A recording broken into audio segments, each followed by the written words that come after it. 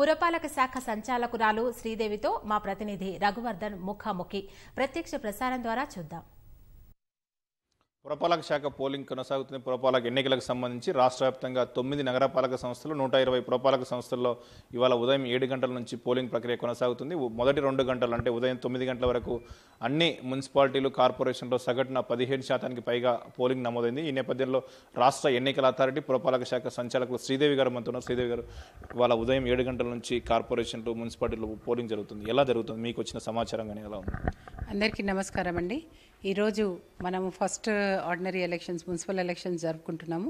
అయితే 7 o'clock కల్లా అన్ని పోలింగ్ స్టేషన్స్లో అరౌండ్ 8,000 వరకు ఉన్న ఏర్పాటు చేసిన పోలింగ్ స్టేషన్స్లో అన్నిట్లో కూడా పోలింగ్ స్టార్ట్ అయినట్టు రిపోర్ట్స్ వచ్చినాయి. అవే కాకుండా మనకి ఎక్కడైతే పోలింగ్ స్టార్ట్ అయిందో అక్కడ ఫస్ట్ అవర్కి ఆల్మోస్ట్ 10% అండ్ సెకండ్ అవర్కి 16.5% వరకు పోలింగ్ నమోదైంది. ఎక్కడ కూడా ఎలాంటి ఇన్అడ్వర్టెంట్ ఇన్సిడెంట్స్ ఏమి కూడా రిపోర్ట్ కాలేదండి. అక్కడ కూడా కొన్ని పోలింగ్ కేంద్రాలకు వెళ్ళినట్లు మణికొండ, శంషాబాద్ అక్కడ ఎలా ఉంది? అక్కడ ఏర్పాట్లు కానీ ఓటర్ల అభిప్రాయాలు కానీ ఎలా ఉన్నాయి? యాక్చువల్లీ ఫస్ట్ మణికొండలో వెళ్ళినప్పుడు 7:15 కల్లా యాక్చువల్లీ 6-7 ఓటర్స్ ఆల్రెడీ ఓటు వేసి ఉన్నారు. ఎక్కడ కూడా ఓటర్ స్లిప్స్ డిస్ట్రిబ్యూషన్లో అయితే జాప్యం కనిపించలేదు. అందరూ కూడా ఓటర్ స్లిప్స్ తీసుకొని రావడం, పోలింగ్ స్టేషన్స్ కరెక్ట్గా ఐడెంటిఫై చేసుకోవడం అన్నది కనిపిస్తూ ఉంది. ఈవెన్ ఫిజికలీ డిసేబుల్డ్ అంటే కొద్దిగా నడవడానికి ఓపిక లేని వాళ్ళు, లేకపోతే డిఫరెన్షియలీ డిసేబుల్డ్ వాళ్ళు కూడా వాళ్ళకి ర్యాంప్ వేయడము, ఆ తర్వాత వాళ్ళని హెల్ప్ చేయడానికి వీల్ చైర్స్ ఏర్పాటు చేయడం, ఇవన్నీ కూడా చేశారు. కాబట్టి ఎక్కడ కూడా ఎటువంటి ఇబ్బంది లేదు. అలాగే సీనియర్ సిటిజన్స్కి కూడా వాళ్ళకి కావాల్సిన ఫెసిలిటేషన్ కూడా అక్కడ ఉన్న వాలంటీర్స్ చేస్తూ ఉన్నారు. కొంపల్లిలో ప్రయోగాత్మకంగా ఓటర్ రికగ్నేషన్ కోసం మీరు ఫేషియల్ రికగ్నేషన్ టెక్నాలజీ వాడుతాం. దానికి సంబంధించి ఇప్పుడు వస్తున్న ఫీడ్బ్యాక్ ఎలా ఉంది? ఇప్పుడు నేను ఆ తర్వాత శంషాబాద్ వెళ్ళినప్పుడు చూస్తే మణికొండలో 10-15 పీపుల్ ఉన్నారు క్యూలో. శంషాబాద్లో ఎగ్జాంపుల్ ఆల్మోస్ట్ 50-60 పీపుల్ క్యూలో ఉన్నారు. ఒకవేళ ఇలాంటి క్యూ బార్లుగా వచ్చినప్పుడు ఫస్ట్ పోలింగ్ అధికారికి ఐడెంటిఫికేషన్ ఆఫ్ ది ఓటర్ అన్నది కొద్దిగా ఇబ్బంది అవుతుంది.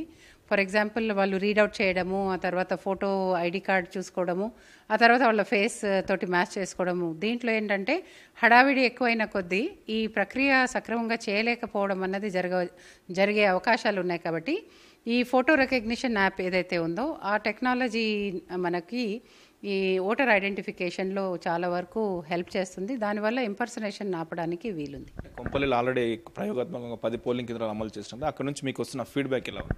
ఇప్పుడు వరకు అయితే యాక్చువల్లీ ఆ 10 పోలింగ్ స్టేషన్స్లో కూడా నార్మల్గా పోలింగ్ జరుగుతుంది. ఎక్కడ కూడా డిలే లేదు. అయితే దాంట్లో కొద్దిగా ప్రొసీజరల్ ఏమవుతుందంటే ఓటర్ వచ్చినప్పుడు ఒక ఫోటో తీసుకోవాల్సిన అవసరం వస్తుంది. అలాంటప్పుడు కూడా ఒక 2 minutes 1 minute అట్లీస్ట్ అడిషనల్ అవుతుంది. కానీ ఎక్కడ కూడా ఇబ్బందికరమైన విషయాలు అయితే ఏం రాలేదు. అయితే దాంట్లో ఇంకొకటి ఏంటంటే ఫేస్ రికగ్నిషన్ చేసినప్పుడు మ్యాక్సిమం ఫీచర్స్ తోటి కలిసి అది మనకి రిజల్ట్ చూపిస్తుంది. సపోజ్ తల్లి కూతురు ఉన్నారనుకోండి, వాళ్ళది కూడా ఒక్కొక్కసారి యాజ్ అ డూప్లికేట్ వచ్చే అవకాశం ఉంది. అలాంటి పరిస్థితి ఏదైనా వస్తే గనక అప్పుడు మనము నార్మల్ ప్రొసీజర్ ప్రకారము ఐడెంటిఫికేషన్ చేసి వాళ్ళకి ఓటు హక్కు ఇచ్చే అవకాశం ఉంది. అందుకని ఇఫ్ సక్సెస్ఫుల్ ఎర్రర్స్ ఎన్ని వచ్చాయన్నది మనము ఎండ్ ఆఫ్ ది డే మనకు తెలిస్తే టెక్నాలజీని మనం ఇంకా మెరుగు చేసుకోవచ్చు. అలాగే ఓటర్స్కి మాత్రం ఎటువంటి ఇబ్బంది జరిగే అవకాశం లేదు. పురపాలక ఎన్నికల ప్రక్రియ ప్రారంభమైనప్పటి నుంచి మీరు కూడా క్షేత్రస్థాయిలో తిరుగుతూ ఓటర్ అవేర్నెస్ ప్రోగ్రామ్ చేస్తూ వస్తున్నారు. యువతకు సంబంధించి ఎలా ఉంది? అంటే స్పందన ఎలా ఉంది? యువత ఎలా ముందుకు? ఈసారి చాలా వరకు అయితే ఫస్ట్ టైం ఓటర్స్ వాళ్ళని కొద్దిగా ఓటింగ్కి ఎంకరేజ్ చేయడం జరిగింది. చాలా స్వచ్ఛంద సంస్థలు కూడా including ETV also voter awareness క్యాంపెయిన్లో participate చేశారు. దీని రిజల్ట్ తప్పకుండా మనకి బెటర్ ఓటర్ టర్నౌట్లో ఉంటుందని నేను అనుకుంటున్నాను. లాస్ట్ ఇయర్ ఎలక్షన్స్ చూస్తే గనక మనకి కార్పొరేషన్స్లో తక్కువ ఓటింగ్ అయింది, అరౌండ్ 58 అలాగా % ఓటింగ్ అయింది. మున్సిపాలిటీస్లో అరౌండ్ బిట్వీన్ 60 to 78% ఓటింగ్ అయింది. ఈసారి తప్పకుండా మనము దానికన్నా మెరుగ్గా చేస్తామని నేను ఆశిస్తాను. అక్కడక్కడ కొంతమంది ప్రలోభాలు చూపుతున్నట్లు తెలుస్తుంది. పెద్దపల్లి జిల్లాలో ఒకరిని పోలీసులు అరెస్ట్ చేశారు ఒక అభ్యర్థి. ఇక ఇతరత్ర ఏమైనా సంఘటనలు అలా ఉన్నాయి? మీరు ఎన్నికల సంఘం కానీ పురపాలక శాఖ ఎలాంటి చర్యలు తీసుకున్నారు? యాక్చువల్లీ ఎక్కడ కూడా ప్రలోభాలు ఇండ్యూస్మెంట్స్ ఉన్నప్పుడు ఏంటంటే ఒకరి మీద ఒకరు ఇంకొకరు చెక్ ఉంటే అక్కడ తప్పకుండా మనము దాని మీద యాక్షన్ తీసుకోవడానికి వీలవుతుంది. ఈ పెద్దపల్లి కేసులు కానివ్వండి, లేకపోతే ఇతర ఎక్కడైతే కేసు నమోదైందో అక్కడ బేసికల్ ఎంక్వైరీ చేసి మరీ అరెస్ట్ చేయడం జరిగింది.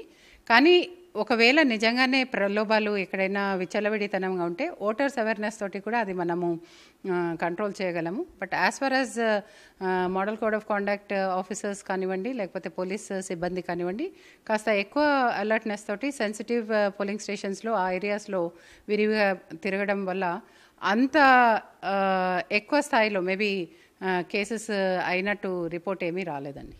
శ్రీదేవి గారు, ఇది ప్రస్తుతం పురపాలక ఎన్నికల ప్రక్రియకు సంబంధించి పూర్తి సజావుగా సాఫీగా జరుగుతుందని చెప్తున్నారు. ఇటు పురపాలక ఎన్నికల ప్రక్రియను రాష్ట్ర ఎన్నికల సంఘం కానీ పురపాలక శాఖ సంచాలకుల కార్యాలయం నుంచి ప్రత్యక్షంగా ఎప్పటికప్పుడు పర్యవేక్షిస్తారు. వెబ్ కాస్టింగ్ ద్వారా రాష్ట్రంలోని దాదాపుగా 2600 పైచిలకు పోలింగ్ కేంద్రాల్లో వెబ్ కాస్టింగ్ ద్వారా పోలింగ్ ప్రక్రియను ప్రత్యక్షంగా పరిశీలిస్తున్నారు. మిగతా చోట్ల మరో 2000కు పైగా పోలింగ్ కేంద్రాల్లో వీడియోగ్రఫీ కూడా చేస్తున్నారు. మొత్తం సాయంకాలం వరకు 5 గంటల వరకు ఈ పోలింగ్ కొనసాగనుంది. ఇప్పటివరకు అయితే ఎటువంటి సమస్యలు లేవని, ప్రయోగాత్మకంగా కొంపల్లిలో అమలు చేస్తున్న ఫేషియల్ రికగ్నిషన్ సిస్టమ్ కూడా సాఫీగా సాగుతుందని చెప్తున్నారు. Over to studio.